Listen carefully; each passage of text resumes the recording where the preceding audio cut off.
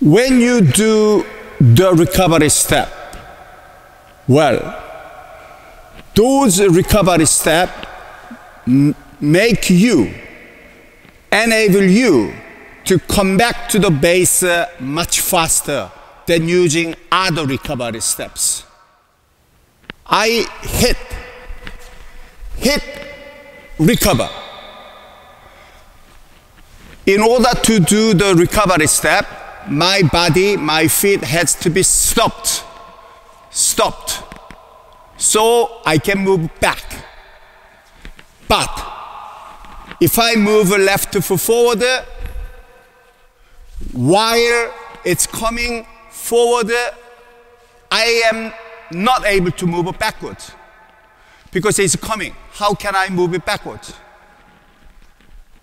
But if both feet are stopped, I can move backward straight away, much faster. Compare.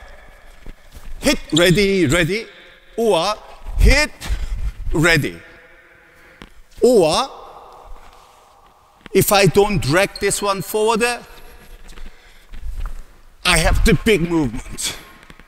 Too heavy, too demanding, too big movement. Too slow. Same here. Hit, ready, hit, ready, hit, ready, ready. Or hit, or hit. Too slow. If I drag this one, I need more steps to go back.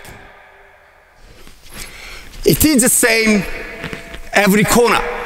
Here, if I use a recovery step, hit, ready, hit, ready, hit, ready, ready.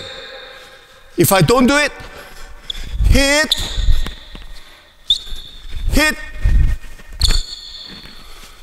too slow, too heavy,